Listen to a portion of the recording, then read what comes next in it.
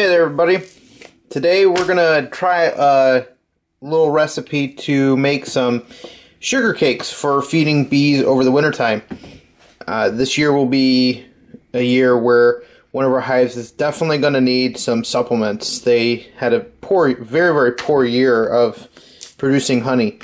But anyways, so what we're going to do is we're going to mix some sugar, a little bit of water, and we're going to put them in these nice molds that I got from Dollar Tree. These molds are pretty good universal molds. We use them to make to put our beeswax in. It does a nice job. See, and you can't beat a silicone mold, for that size for $1. Maybe you get 2 of them for $1. That's what we got them for, 2 for $1. So, but anyways, what we're gonna do is we're gonna mix some sugar. Now I'm just trying this out. Before I buy some sugarcane sugar, I'm just going to use some regular cheapo sugar from the store, but we're going to use a mixer this time, and we'll slowly start putting the water in. But let me go ahead and get the ingredients and everything together, and I'll show you exactly what we're going to use. So here are our ingredients. We have 6 ounces of water, we have 4 pounds of granulated sugar, and we have the bee feeding stimulant mix that I use.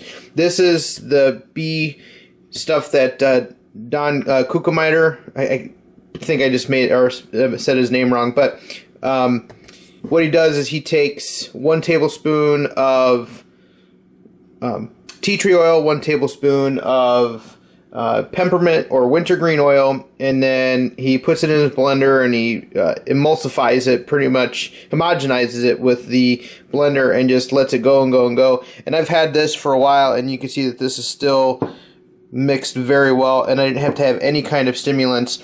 And the bees like drinking this stuff better than they like drinking the Honeybee Healthy, I've noticed. We have Honeybee Healthy, and it just does not work very well. So, but let's go ahead and get started. And this time, instead of hand stirring it, hand mixing it, I'm going to use a mixer with a dough molding attachment to see if it'll mix a little bit better, just because I get a little impatient.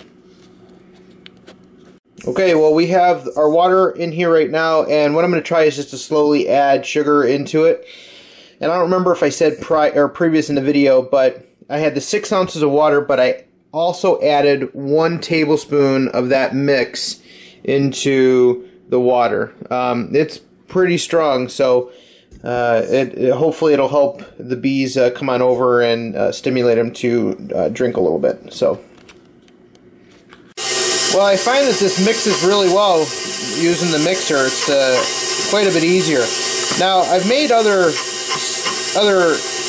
things to help feed the bees during the wintertime, but a lot of times it's just really labor intensive, and when you have to make a lot of them, you just tend to put it off until you really need them. So I'm just slowly adding the sugar in here more and more and more, and then I'll turn the mixer off, kind of hand fold it into the center and get it to go again. Now, if you need to make a bigger batch or a smaller batch, what I've done is it's pretty much 1.5 ounces of water per pound of sugar. So if you can only make 3 pounds, or only want to make 3 pounds, or if you want to make 10 pounds, there you go. Just scale it up a little bit. So we're mixing it really good. This looks like it's pretty good so far. So I'm going to go ahead and put the camera down and start folding this in for a minute. Alright, so all the sugar's it's in there. Now it's just mixing. And I just kind of occasionally fold it down on the sides here if needed. This is quite a bit easier than, sitting over the stove, making fondant, or the sugar blocks, or not the sugar blocks, but the candy boards. Now, some people use the mountain method, which is just sprinkling sugar on, cardboard or newspaper, and it helps absorb the moisture and everything. But if you guys remember, I put the wood shavings in our beehive to help absorb the moisture and help kind of airflow a little bit. And the big thing is when I open up the hives, because we're here in Ohio and we don't really, I mean, we have swings in temperature, but when it's cold, it stays cold for a long time, and we usually don't have a break. So what I need to do is, if I want to be able to feed the bees, I want to be able to open up the hive just a little bit and shove in this cake and not have to worry about losing too much heat from the bees. So we're just about done mixing it here.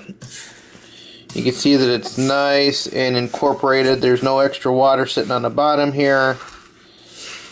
It's a really nice packable patty. You see that? It's nice. Nice and forming. So I'm just going to go ahead and start packing these in the silicone molds. Now, when we did this last year, we went to Dollar Tree and just bought the tin molds, or not tin molds, but the little tin containers, just like you get your Chinese food in and everything, like your sweet and sour chicken and all that. The only problem is it's really hard to get some of the stuff out of there, so they break apart. Now, what I figured out is that we should be able to get 1 pound of sugar per mold, because that's about as much beeswax I get. Is about a pound of beeswax, so I should only need 4 of them. And the last thing that I'm going to do is I have all 3 of these sugar cakes made, but while it's still kind of warm, I want to see if they'll start eating, or if they'll start eating a mix of this. So I have some homemade Bee Pro here. It's pretty much just, you know, brewer's yeast and soy flour. You know, you can buy some, but I just don't feel like it. This seems to work all right. But anyways, I'm going to mix probably about, let's say, a tablespoon in there. Maybe a little bit more than that. Probably a little bit more than that.